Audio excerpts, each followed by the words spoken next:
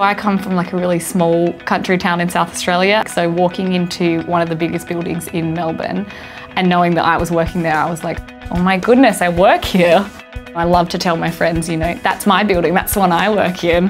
When I was looking for grad positions and finance positions, I never really considered Telstra. After investigating a bit more, doing the Summervac program here, I was like, wow, how could I have not known this? I can't believe I was so oblivious before.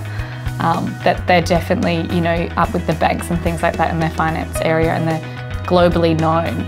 In my second rotation, I was working on my own projects, and I was able to give like recommendations and ideas that were actually implemented. So from the start of a project to the end, I was actually be able to see the outcomes that I had contributed to Telstra. So that was pretty cool.